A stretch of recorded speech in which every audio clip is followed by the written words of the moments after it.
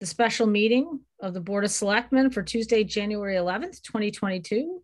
All rise for the Pledge of Allegiance. And I have a flag in a virtual, let's see. So here we go. I pledge allegiance to the flag of the United States of America and to the republic for which it stands, one nation, under God, indivisible, with liberty and justice for all. All right, thank you very much. And next item is citizen comments. Lauren, do we have any citizens on who would like to make a comment at this point? We have no one with their hand raised. Okay. There's 10 on though. It's a huge meeting tonight. All right. Well, with that, then I guess we can move on to the business at hand. And I'll move to item number 3, which is review the February 1st, 2020 special town meeting and February 15th, 2022 referendum process, including the quiet period. Obviously, we're going to be doing a discussion and having these votes in a little bit on a lot of lengthy resolutions and a special town meeting, as well as, the referendum. And I thought it would be very helpful to invite in our town council, Carrie Olson, from Bertha Kleina, as well as Matt Ritter, who's our bond counsel. And Jody Driscoll is also joining us from Bertha. She's been very involved in the Island Avenue transaction.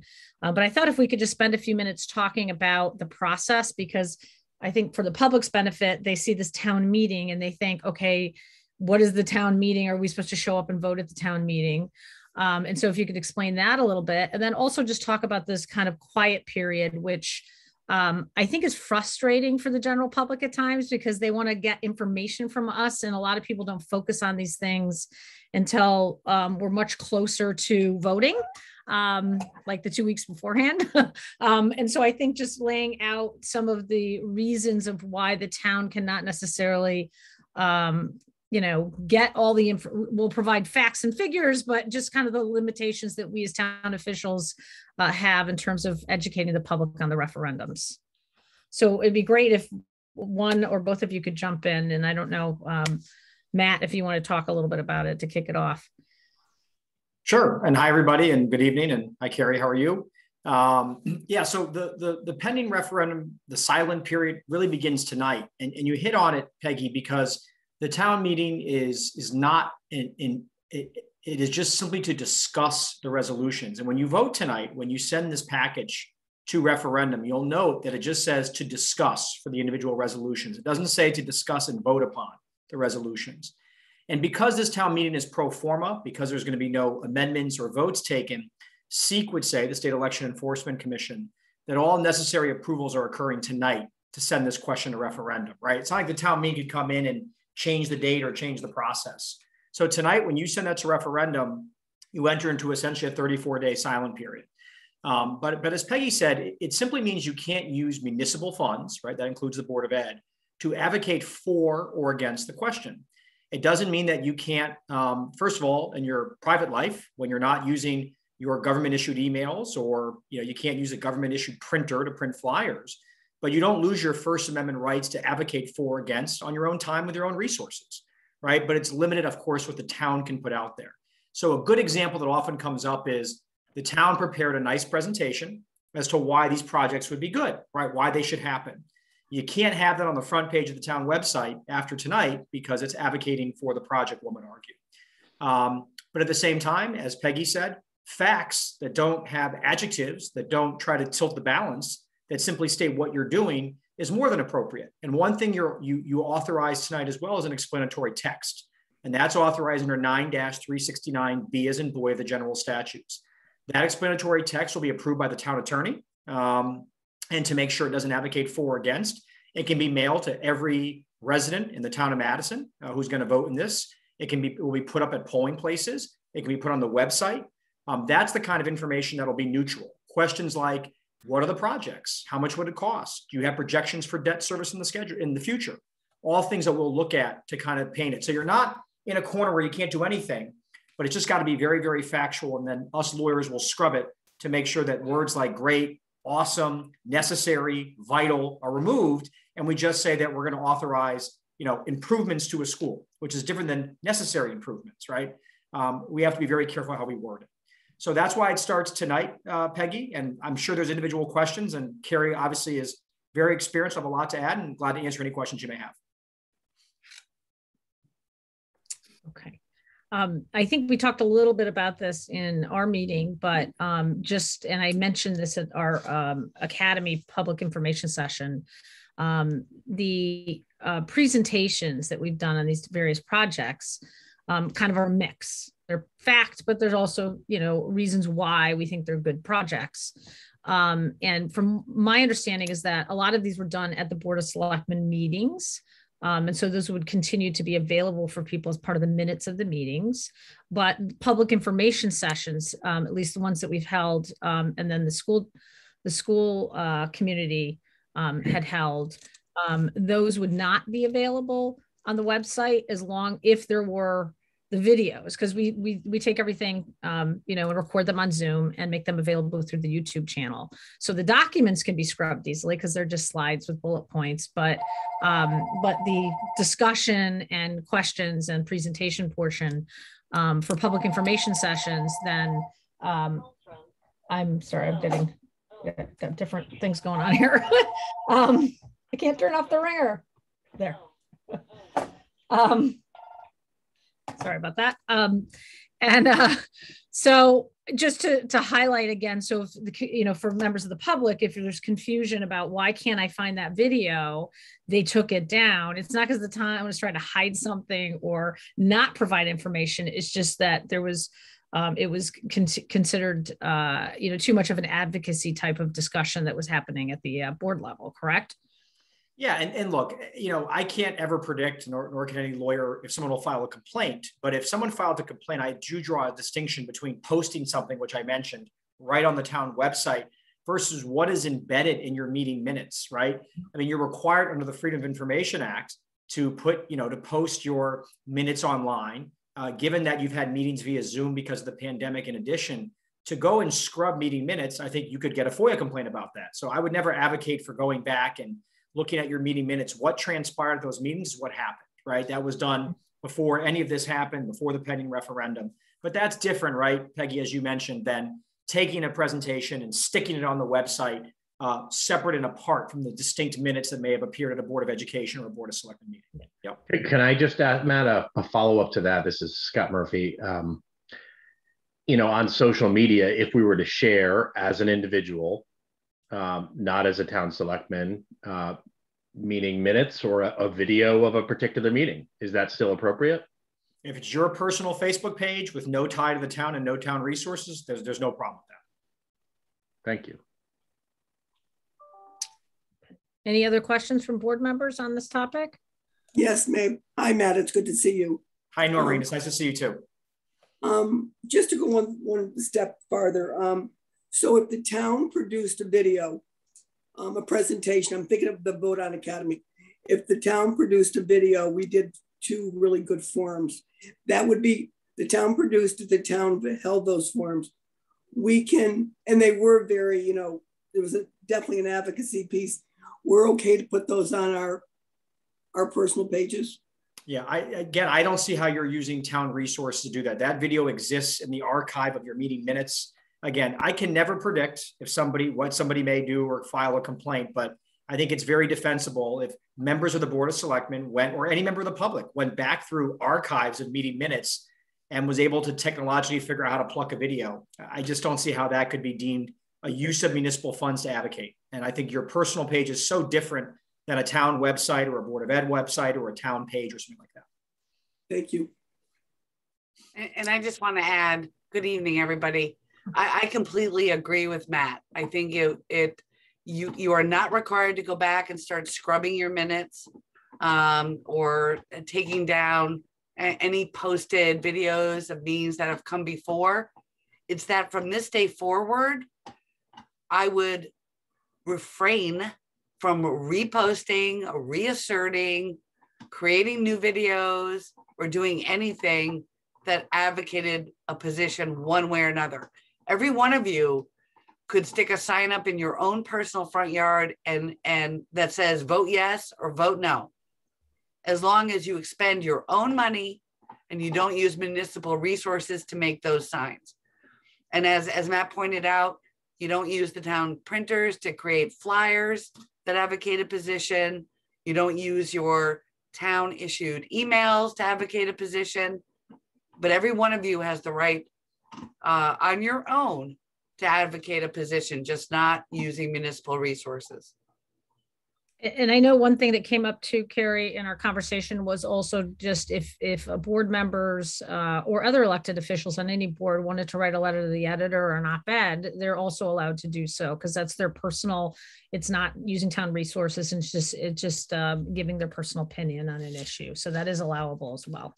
Absolutely. And I have to say many, many years ago, well, I should tell you that the one case that's cited under the statutes that's still in the annotated statutes that deals with advocating a position, I have the chagrin to say I was an associate on, and it was my first major case before the Supreme Court, and I was only the associate, but we did lose. And it's still the case that's cited under the annotated statutes. So I'm very sensitive to this issue. And I am very aware of the fact that the Elections Enforcement Commission takes the use of municipal assets very seriously and considers it very broadly. So again, as long as you're doing it on your own time, with your own resources, your own email, your own computer, you're good.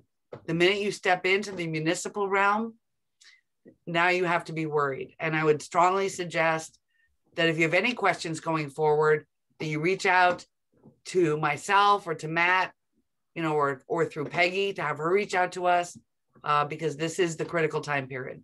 But Carrie, again, I'm just going to put a pin on it. Sharing this meeting, sharing a previous meeting on social media, that is okay on our personal accounts.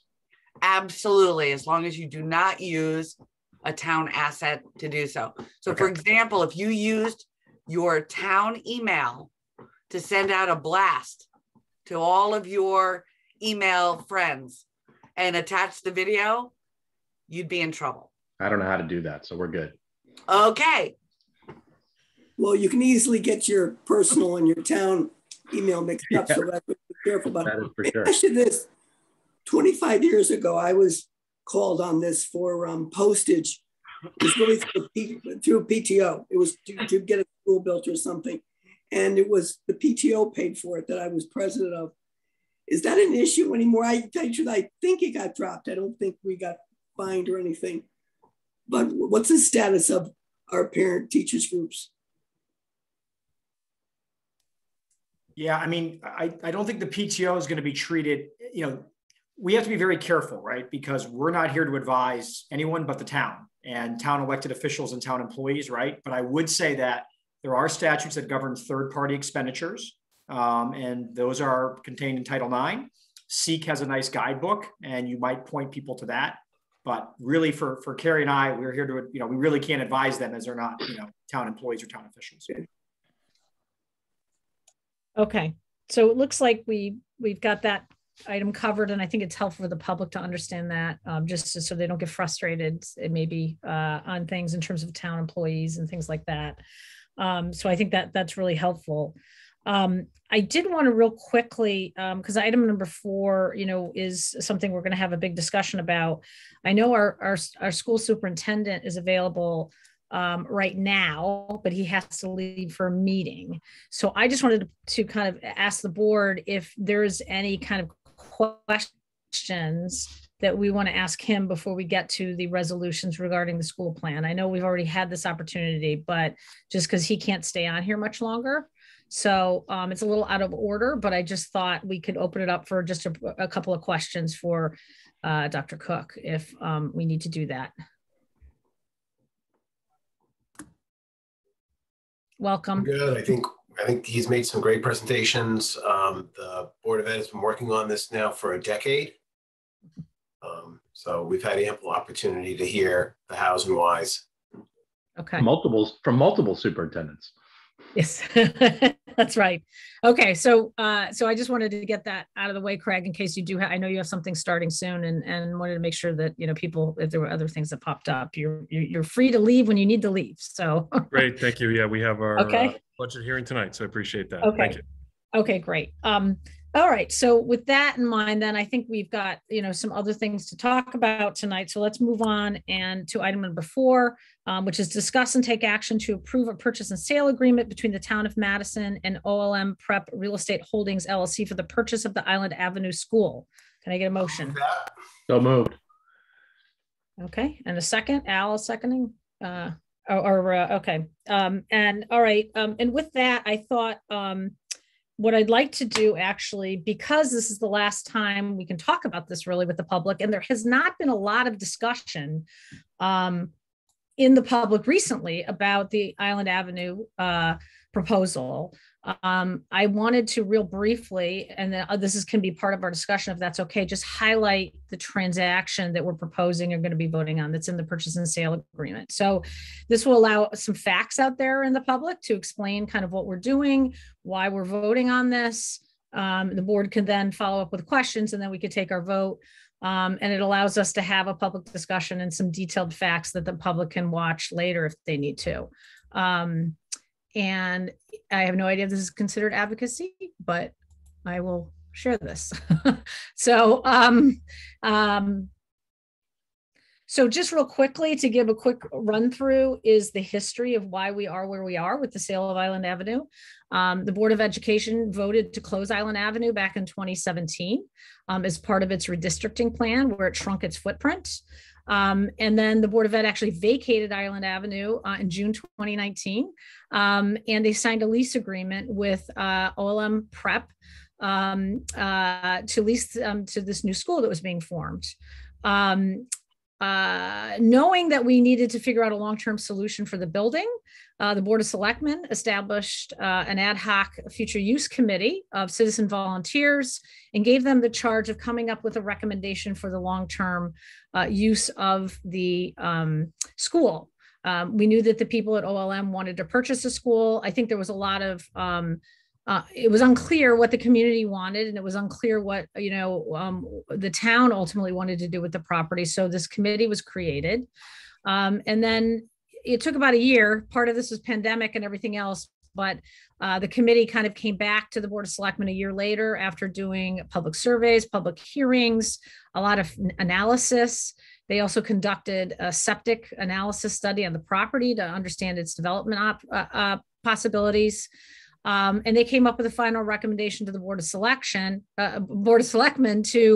for us to launch an RFP process. And they said that, you know, the school use was probably one of the least risky ways to move forward for the town, but that, you know, we could explore also development opportunities. So with that, the Board of Selectmen appointed Colliers in an advisory role to manage an RFP process. We launched an RFP in May, and then we got 3 proposals back at the end of June. And that included the OLM Prep proposal for the purchase of the building for $2.3 million, and then 2 development proposals, both were focused on a more higher density development on the site. And that included purchase prices of $250,000 or $300,000 for the property. These are the 3 options that we had. We actually then took this to a public hearing. And then ultimately the Board of Selectmen made a recommendation to go with the OLM Prep proposal, and also referred it to Planning and Zoning for an 824 review, as well as the Board of Finance to review. And so from then on, both the Board of Finance and the Planning and Zoning did their review. We got some feedback from the Board of Finance of things that they felt were important to be a part of any kind of agreement. And then we initiated kind of a negotiation period about the transaction terms and conditions. Finally getting to a draft purchase and sale agreement in December. And then today really coming to a final agreement on the key terms for the purchase and sale agreement. The Board of Finance met at 4:30 today, and they approved the financial terms of the transaction. And so the board will be voting on that tonight. Just to give some quick highlights of what the economics of the transaction are, just so the public has as much information about this, because the question will just be about the sale on the ballot for the property value, but just so that there's a lot of full transparency on what's in the purchase and sale agreement. The town is going to be receiving full market value for the property. That is after the RFP process. It's also in excess of the appraised value that we had received through an independent appraisal earlier this year. And it gives us money to invest in our remaining schools, which is something the town had committed to doing when they decided to close Island Avenue School. We also, I know there's a lot of concern because the school itself is a nonprofit entity. The buying entity is going to be a for-profit entity, but we wanted to assure that there wasn't a quick flip of the property to a nonprofit status. And so we wanted to ensure that we could get some tax revenue out of the property over a period of time. And we have agreed to an 8-year tax agreement. And that will generate at a minimum around $50,000 in a year in annual taxes that will grow over time for the 8-year period. And keep in mind that this property has basically been tax exempt since the town acquired it in the late 1940s from the Pinatelli family. So the property has never really paid taxes. So in that sense, I think we've got something that was good out of this agreement to bring in some additional revenue in addition to a full market value purchase price. The other thing that's part of this agreement is if the vote fails, the school is in a real bind because their school year ends and their lease ends at the end of July. So we've incorporated, at least because we're doing this through a referendum and it took us a while to get here, we felt it was important that they at least have assurances they have a home for another year. And so we agreed to extend the lease for another year at a reduced rent from $400,000 to $320,000. If this fails at referendum. The other thing it does is it takes the burden of any kind of liability, capital improvement needs, or maintenance costs off the shoulders of the town. I know our facilities director will be very relieved when this property is no longer in the hands of the town. And then it also, I do want to highlight though, because I know there's been a lot of discussion about this, that by staying a school, we are required as a town to provide transportation and nursing services. And we do that for the country school, which is also a nonprofit school here in town. And we are going to continue, and we've been doing that and paying for it for OLM prep. We will have to continue to maintain that obligation because the state would require us to do that. So there is a cost incurred for this property being continue to be run as a school. So I wanted to highlight those things. And then there's other things in here that are complicated that have to do with deed restrictions, but but we were able to negotiate a right of first refusal for the town for up to 5 years. So if, 2 years from now, the property owner decided they want to sell the property, we would have the opportunity to match that offer and buy it back if we didn't like what was being unfolded, or just there was a change in terms of what direction that we wanted to go into. The other thing is the property has an existing deed restriction that has the right of first refusal for the heirs, the Pinatelli heirs. And I know there's been a lot of conversation and articles about this.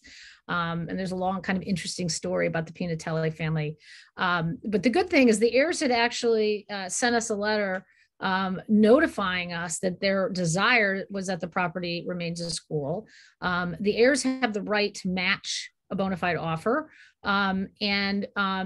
And so by us selling it to OLM, they would not be activating that offer or acting in that offer and activating the right. So it kind of settles that matter.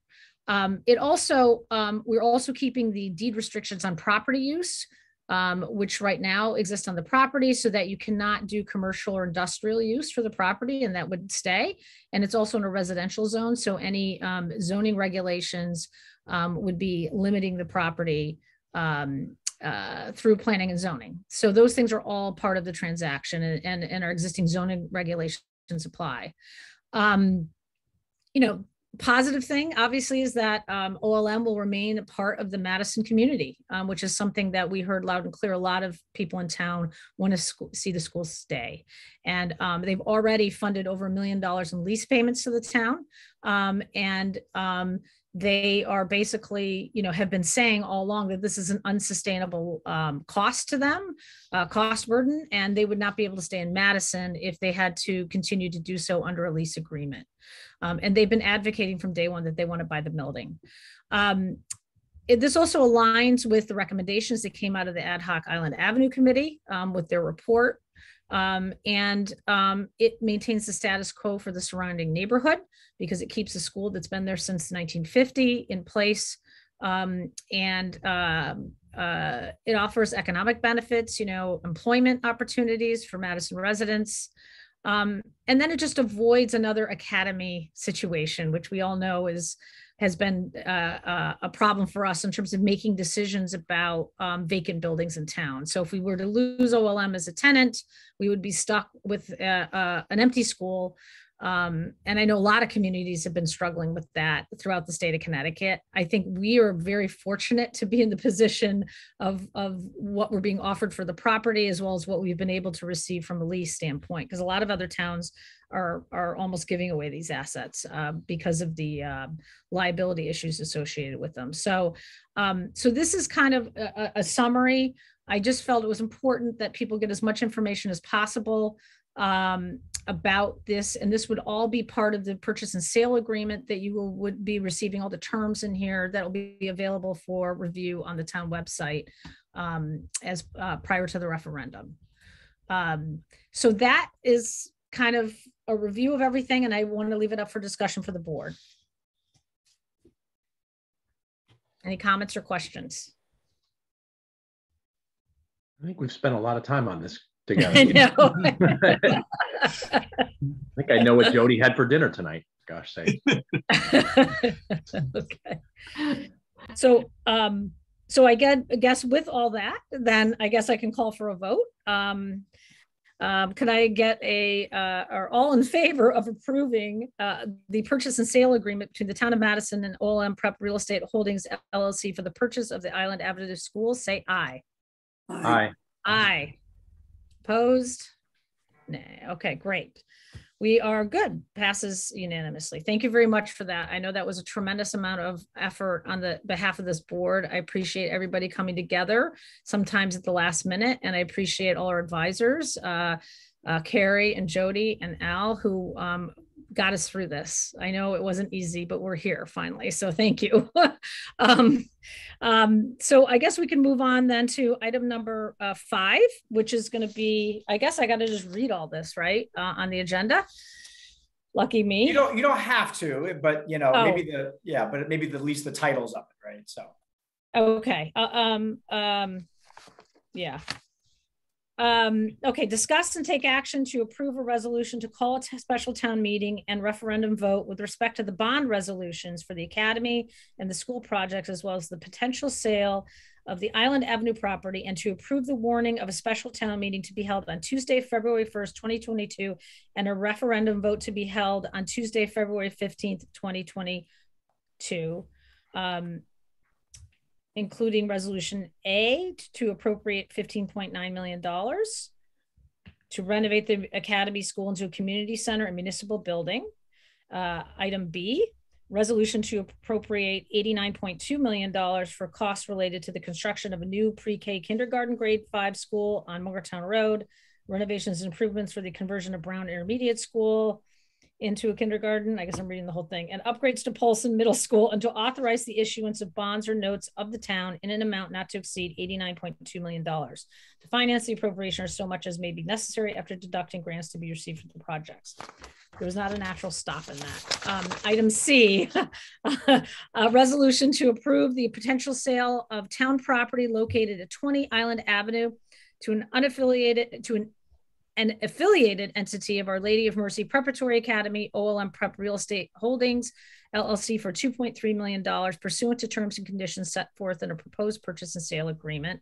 And item D, approval of warning of special town meeting Tuesday, February 1st, 2022, and referendum vote Tuesday, February 15th, 2022. So moved. Okay. Second, if you want me as second, whatever, doesn't matter. Okay. So with that, further discussion, I mean, obviously this has been a long road for the town and for this board and previous boards to get to this point. And I think I'm excited that we can offer residents of our town the ability to make some big strategic decisions on important assets for our community. And they all relate to schools. We have the schools of the past, Madison's past, and we have the school plan for the future. And I think it's a great segue to get us moving forward in a new direction for Madison. So with that, I leave it up to board member comments and questions. No? I would just say, what am I on mute? I would just say that people are ready for a vote. All these issues, especially the school issue, is how many boards of ed have worked on this. So I think our responsibility is to get the vote out there, get the opportunity for them to vote. I couldn't agree with you more, Noreen. I think that was well said. I think, you know, again, with Academy, we're 18 years now and counting. So I think people are certainly ready, able, and willing to invest some time, learn about the projects, and cast their vote. So I am beyond encouraged that we're taking this step on February 15th. Very exciting. Scott, may I just make one clarification? Of course you can. It's really 10 years because the Academy wasn't turned over to the town until 2011. All right, I'm going to correct you next time, Noreen. Okay. Well, you know what? You need an historian on this board too. We do. We have had Henry this morning. We didn't have him today. It was a big deal to close the school. And I remember how hard it was for that board of ed. Yeah. They just weren't ready to hand it over to the town. It took them 7 years. Yeah. Any other board member comments? Well, I've had a chance over the years to say this several times, and I'm going to say it again. It's time to let the voters decide. Great. I agree wholeheartedly. And finally, Bruce, any final comments before we do the vote? So I agree with everything that everybody has said. This has been a long time coming. These are all well thought out, actionable decisions ready for taxpayer and voter input. We are now officially handing it off to you folks. And what we need from you now is to become educated, to become interested, and to show up on February 15th, whether it is through absentee or in person. The vote is held whether there's 10 feet of snow on the ground or whether it's 75 degrees and sunny. So it won't be postponed due to weather. It won't be postponed due to COVID. The vote is going to happen. And we need to hear your voice, everyone's voice in this. These are well thought out. The Board of Education has worked very, very hard to put a proposal together for what they believe is right for our kids for tomorrow and for the next 15 and 20 years. I have ultimate faith in their judgment and the quality of their work. We have been working hard on Academy now for many, many years, too many years. And this is the right time for a vote on Academy.